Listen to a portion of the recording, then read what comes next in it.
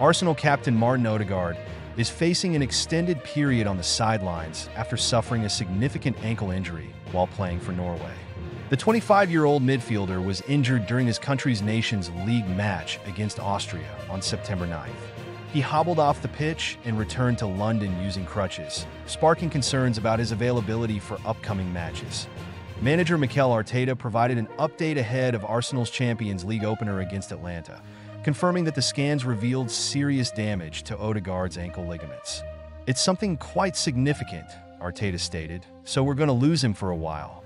The exact timeline for Ødegaard's recovery remains unclear, but Arteta hopes it won't stretch into months. That Ødegaard's absence couldn't have come at a worse time for Arsenal, who are currently second in the Premier League, trailing leaders Manchester City by just 2 points.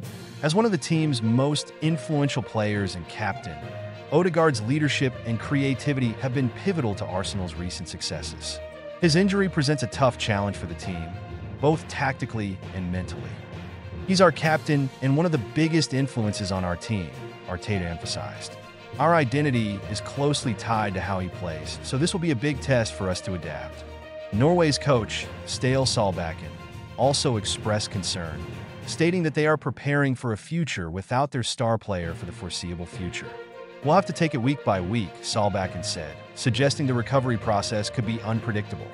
With Ødegaard out, Arsenal will need to regroup quickly, testing the depth and resilience of their squad as they navigate critical fixtures in both the Premier League and Champions League.